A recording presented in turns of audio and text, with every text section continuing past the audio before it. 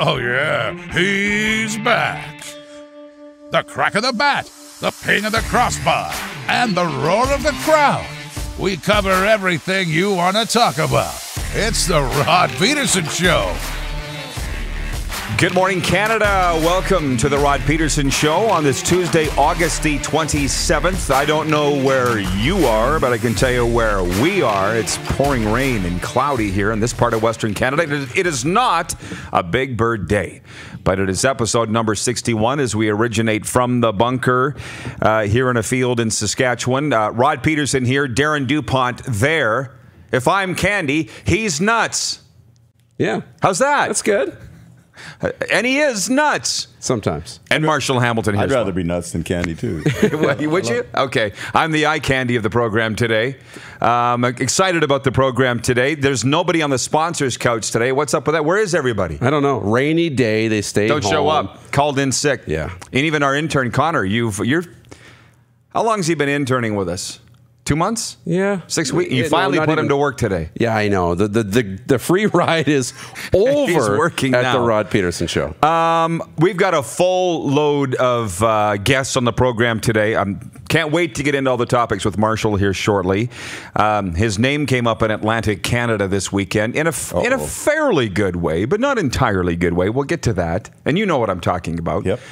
Darren, can you tell me the full list of people that are on the show from this board down in front of us? I got the vantage point. Troy Westwood's going to come. He was supposed to be on yesterday, so that's great. Darren Bombing from TSN Radio in Winnipeg will be on. And then Wes Cates and Chris McKenzie, two former Rider alumni that are exciting to come on. And Arash Madani will be on before. All right, sounds good. I love that because everybody asks me about being on the guests that are coming on the show. Why do people text me when I go to air? Do they not know? He's busy. I'm busy doing busy things. Anyways, people say about the guests, who's on next week? I said, I don't know who's on tomorrow. And that's the truth. Yeah. And the people say, well, when do you know when they're on? I said, well, usually they tell me when I'm leaving today's show. They'll tell me tomorrow's guest. It'll go in one ear and out the other until I come in tomorrow morning. I'm not even listening. And then I'll find out just before we go to air who is on the program. And it's a big day today, apparently. A huge day. But that goes, part to the guests we have and Clark's job, but also the relationships you've built that you don't need to know who's on the show before because you've got great relationships with everybody. And it's like, it's what's beautiful about this program. It's, who are we having coffee with today when you show up and you don't know who's going to be there? And it's literally amazing. Catching up with old friends is what we're doing. Every morning at 10 Mountain. Which reminds me, tons of people chiming in from BC this morning. Corey, he's in South Regina. JR's in Cranbrook, BC. Danny Monroe chiming in from Campbell River, British Columbia. Wayne in Victoria, of course, setting his watch by when we go on the air, 9 p.m. Pacific, or 9 a.m. Pacific. So a good chat upcoming. Number 61s for episode number 61. I wrote one down, Josh Beckett. Major League Baseball pitcher. Yeah. Red Sox, right? Yeah. Marshall, you had a better one. Well, I don't know what's better. I mean, these guys are all great people and great individuals. But for me, I tend to think Saskatchewan Roughriders. And for me, growing up, Ed McQuarters, number 61. Just a tremendous person, tremendous defensive tackle. A guy, for those of you that don't know, who lost an eye due to I think home carpentry type accident, but still continued to play. Just a remarkable football player and one of the legends of the Saskatchewan Roughriders in my youth. So for me, it's Ed McQuarters. So you see, in the NHL, he would have won the Masterton Trophy, Bill Masterton Trophy. He came back and played after that with one eye. I'm not 100% sure of that, but I believe he did. I believe that to be true. Because they didn't have awards like that back then in the day. Now they do. I think it's the Jake Goddard Award.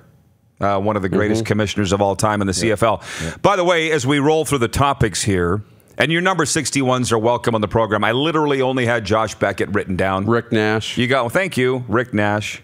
That's right. The most overrated player in NHL history. No, thank you. Yes, he is. What do you mean, no? Well, maybe in his career. He was a top 10 NHL player, though, or top 4 or 5 or 5 or 6 NHL player when in his prime. He was a dominant power forward, but he's kind of the Eric Lindros thing, right? Never won. The way that was going, too, the power forward's kind of leaving the game a little bit, but he was good. He could score. He could play physical. It was hard to move him off the puck, and he played for Team Canada, too. Olympics. Oh, okay. He's bound for the Hall of Fame. My bad. today's poll question for Capital Auto Mall Universal Collision Center: should Josh Donaldson be booed in his Rogers Center return tonight? And I put up the tweet: should @BringerOfRain20 be booed in his Rogers Center return tonight? That's why I got my Jays Take October bunny hug on, because they're not going to be playing in October. I thought I better put it on now.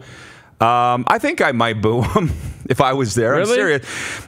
86% say no, he's a Jays legend, don't boo him. 14% say yes. And I put this up quite some time ago from our website.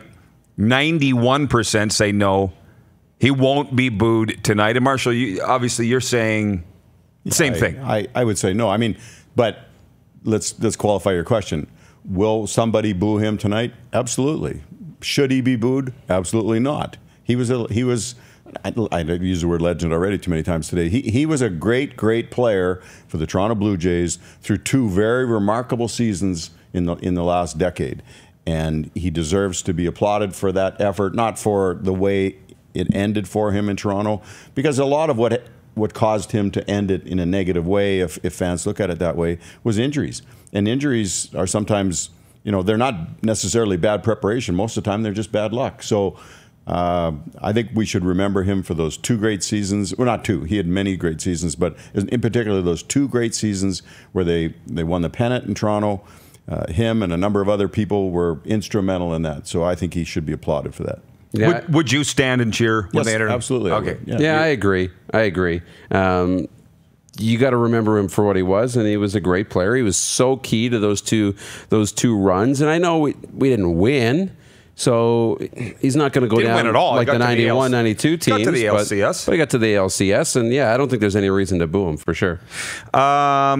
Fair enough, but I was reading an article on Josh Donaldson this morning, and because I'm trying to remember, it was only a couple years ago, but there's a lot of things going through this cranium. I'm like, did I miss something? No, I didn't. When I read the article, it said the Jays couldn't get rid of him fast enough. At the end, he traded him to Cleveland for literally nothing. Clark and I put our heads together here on the sponsors couch before, so, okay, I wouldn't applaud, but maybe I wouldn't boo. But as John Lynch would say, Josh Donaldson was GWH. You know what that means? Great when healthy. That's a Lynchism. Yep. But when they needed him, when the chips were down in 2017, 2018, he wasn't there. Fair? No, that's fair. But why? Was he there because I don't really want to play, I don't feel like playing, you're not paying me enough money? I don't think those were the reasons he wasn't there. I think the reasons he wasn't there were because of injuries. And sometimes injuries, even when you rehab them and you come back, then you got to get other things back. You got to get timing back. You got to get confidence back and stuff like that. So I would cut him some slack. Not you, but anybody that wants to boo him, cut him some slack, because you weren't in his skin. You don't know how hard he was trying to get back into the lineup, or how hard he was trying to get back to that reputation that he had as the bringer of rain. He was a really good player. He's still a really good player, but he went through a bad spell there, and I attribute probably 95% of that to injuries. He brings his 32 home runs this season into Rogers Center tonight with the Atlanta Braves and his $23 million pay stub for 2019. So he can still get it done. Oh, so why isn't he a Jay? I guess is what my point is. And the Jays couldn't get rid of him fast enough. But enough about Josh Donaldson. As we move on, he brings up Andrew Luck and putting yourself in his shoes. We're going to have to get to that, because I don't think they're still talking about it in the States. We'll still talk about it here. But the Andrew Harris scandal, let's park the brake, drop anchor. Wow. For our maritime friends. Let's spend some time here for a second on Andrew Harris.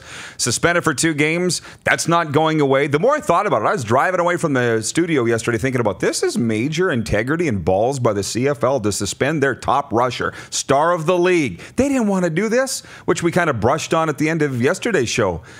This is a tough decision for the CFL to suspend this guy. But my question to you, Marshall, because Darren and I covered it quite a bit yesterday, is A, how do you feel about the fact that it is a thing? And 2, do you believe him when he says he didn't knowingly take a banned steroid? I've been thinking for probably the last 24 hours about coming on this show and you asking me a question about Harris, and thinking, okay, Marshall, you pride yourself on being candid. How candid do you really want to be, and who do you want to piss off when you start talking about performance-enhancing drugs? Yeah. And first of all, Marshall Hamilton has never taken a performance-enhancing drug. Look at this body. This is not. I don't believe it. I don't believe it. But I competed in my career against people who did. And it's a really hard thing for somebody that's not, I'm going to use the word cheating, somebody who's not cheating to think, who else is cheating? And it wasn't something you talked about back then. I don't know if they talk about it now, but you know, you could sort of see somebody go away after the off season or after the season ended and come back the next year, and you kind of look at them and you go, "That's the same guy."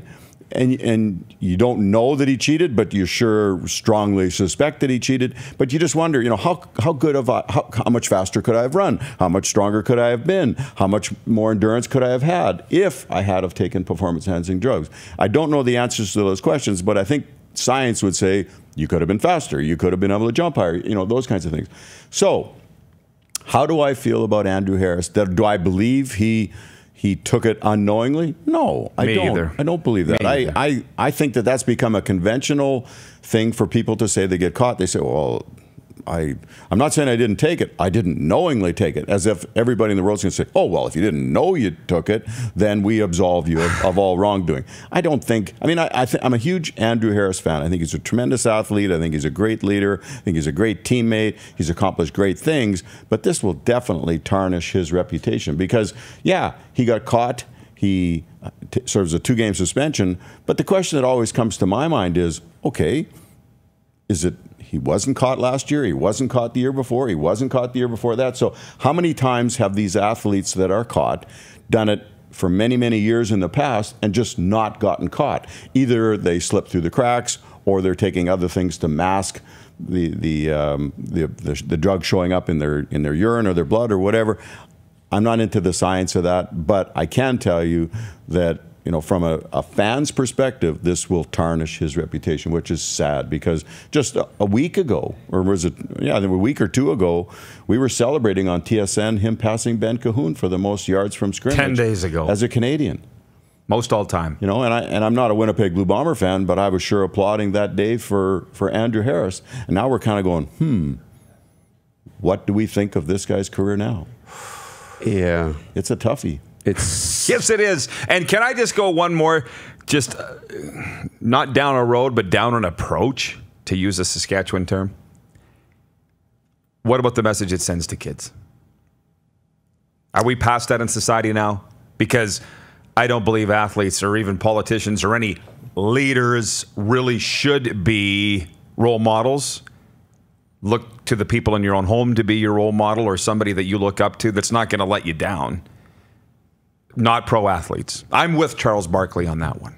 He doesn't get paid to be a role model. But what about, do you guys agree with that? No. Or has Andrew Harris let kids down by this? Absolutely. He is a role model. You got to think about who your audience is. Politicians aren't role models for kids. They're role models for adults, right?